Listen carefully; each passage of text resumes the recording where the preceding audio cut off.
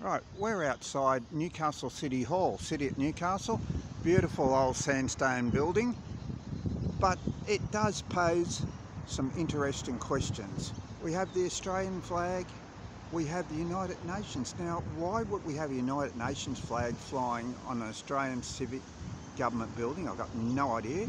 It's got New South Wales flag, and then it's got that funny symbol that the Aboriginal people seem to identify with, but it's not really a flag, and it was actually it's owned by a private company. And then we're seeing a predominance at this other hammer and sickle.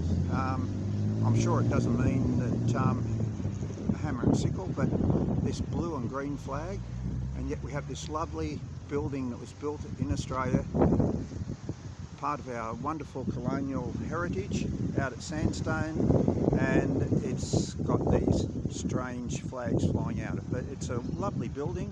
Hit the subscribe button. No doubt there'll be some greenies will make comments and things like that, but think it's one country.